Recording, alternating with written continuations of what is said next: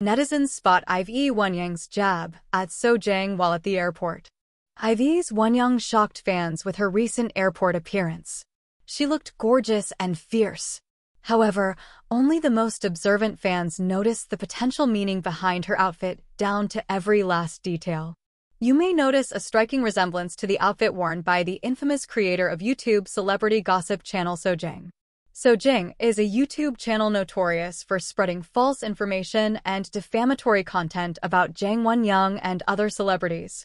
Earlier this year, Wonyoung and Starship Entertainment won a lawsuit against her where she was sued for defamation and more.